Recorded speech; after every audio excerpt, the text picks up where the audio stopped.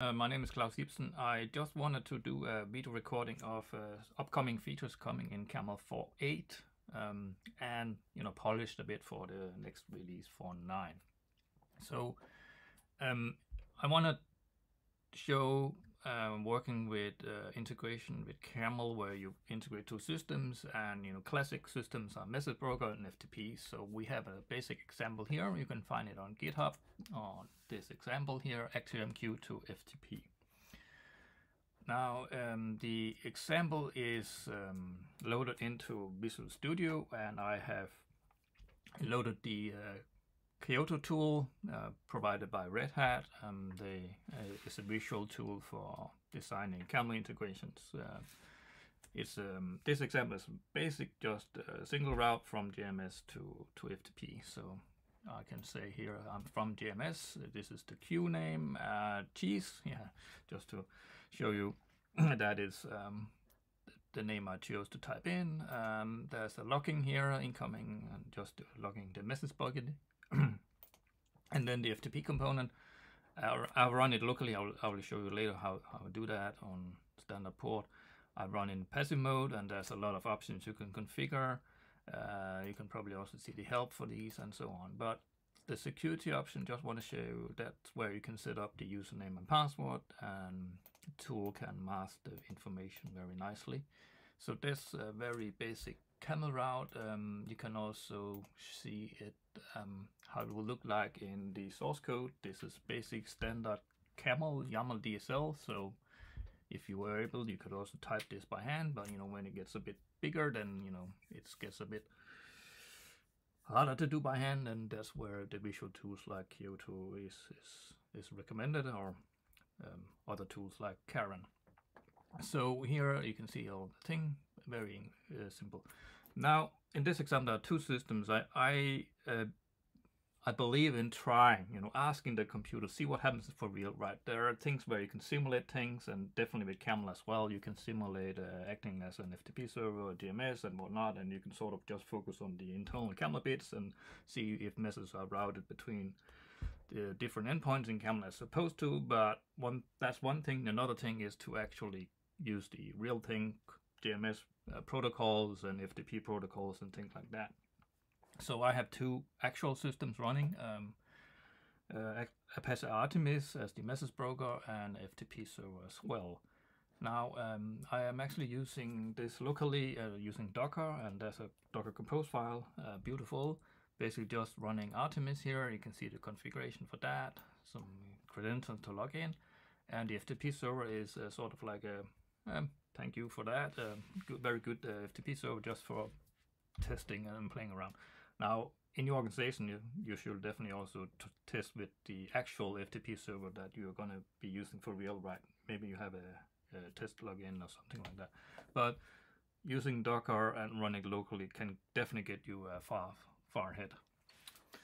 So this is running, and now I want to actually just to here in my terminal. This is the Docker compose logs. If I just see, you can see the server command here. That's very good to troubleshoot. You can see on the server side, okay, what is the FTP server looking and responding and things like that. So over here, I just want to say I can connect to localhost, and then I need to my user and my password, and then I need to run in passive mode. And then I can see if there's any file. There is directly said, okay, there's no file. And you can see here what the FTP server will respond. So how do you,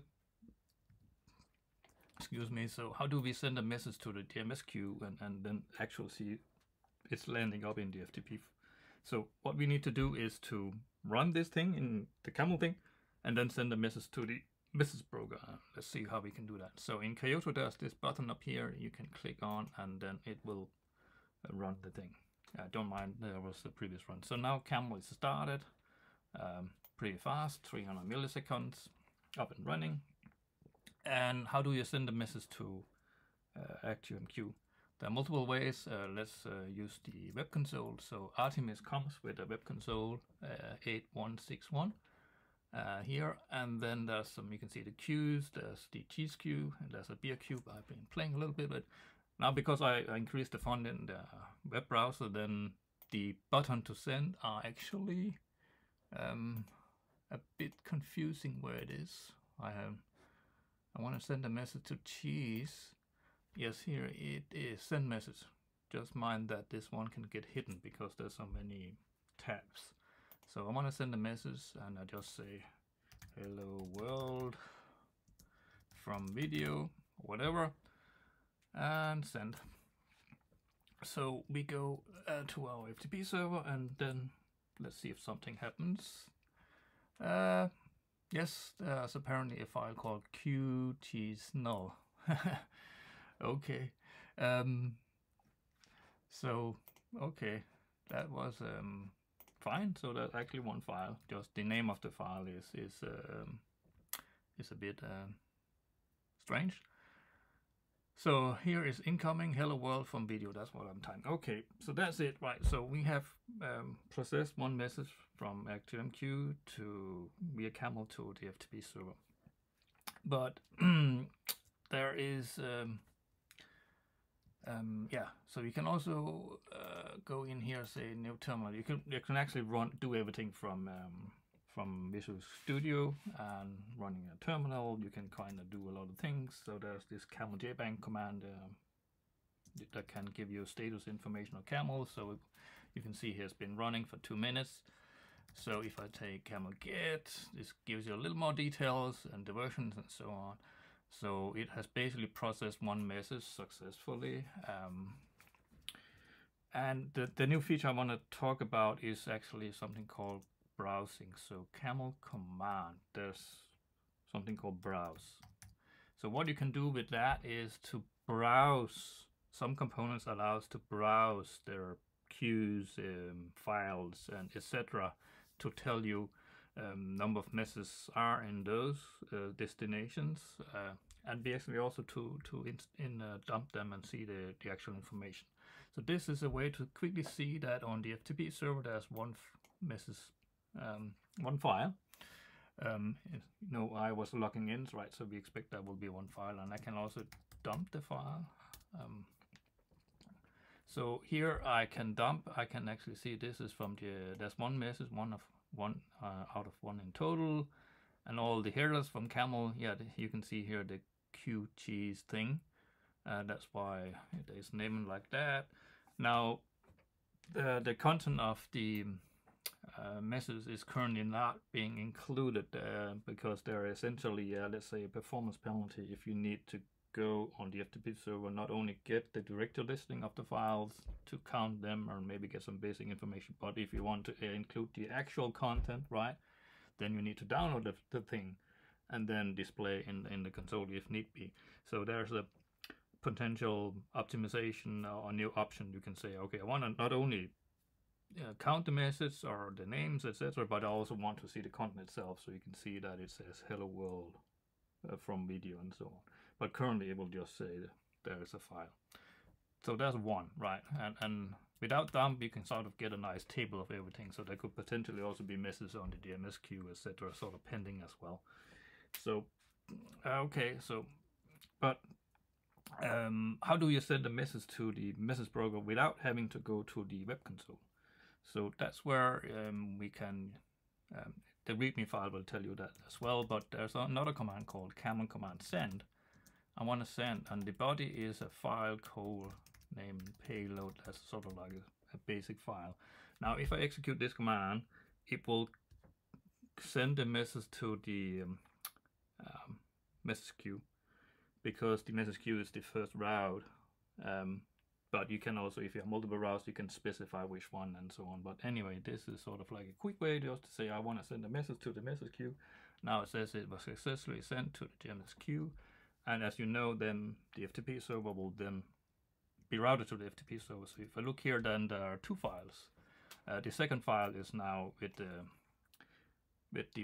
message ID as the file name, because, you know, I didn't configure the integration to use a specific strategy for file names. So they are giving a message ID by default then. So If I then say command browse, then it should expect it to say 2, and it does, right? There's 2 messages now. So this is a sort of like a quick way to be able to see if messages are sort of landing in the right places, so to speak. So this is so I don't necessarily need to use FTP client to connect to FTP server and do direct listening as I did in the terminal, but here from Camel I can actually use Camel. So what happens is that when I type the command, it will actually sort of control the running Camel to tell the running Camel, okay, connect to the FTP server that you sent the message to, and then go and do a directory listing and report this information back to me. And then the command, the CLI command, will then show them nicely in a table and dumping it, etc. But you know, you're kind of eating your own dog food, so we're using Camel to kind of verify that messages are in the right place. And a similar thing is that to send message to the message broker. That also allows you to send messages to other queues that are not necessarily part of your Camel route. That's where I can send a message to the beer queue. Camel command send body equals beer, just because, and then the endpoint is because I want to send it to a destination that Camel doesn't have out of the box, you know, the cheese queue, but I just want to send it to the beer queue instead. Okay, fingers crossed if this works. Yes, now it says 1, and if I tell browse, then what happens is that, you know, you can see there are two messages on the beer queue. And why is that two? Well, because I did try this previously before recording, and there was sort of like one message pending. So that's also another thing, and you can dump the message. And here you can see the different messages being dumped. So the FTP, there are 2 FTP files, right? And from the beer, there is 2 as well. One is hello. This is 7 hours ago apparently. So yeah, yesterday, and this is just 29 seconds ago with beer. So this is the new command, the browse. It allows you to quickly look inside components that support browsing. I will say that it's at the current time it's limited, maybe 10 or so components. Has a natural support for browsing, JMS files, and some other message brokers. We're gonna expand on that and include the more browsing capabilities. And then it's also sort of like a chicken and egg situation, because if, let's say, a system does not allow browsing, then the second best thing is to actually maybe consume the message and then show it, but then it will disappear from the system. The browsing sort of like is a no-op operation, so you can browse, you know, you won't change, the message will still stay on the queue in the FTP. On the FTP server, the files will still exist there and so on. So it's sort of like, it doesn't hurt, right? But on other systems, there's no browsing capabilities, and the client can only connect to the systems and please give me the message, right? And then you will consume them, and then they're gone. So that's sort of like an alternative that we will probably roll on in Camel 4.9 and so on. Anyway, so that's it. I just want to quickly demonstrate that, and you can go and find the example here on GitHub.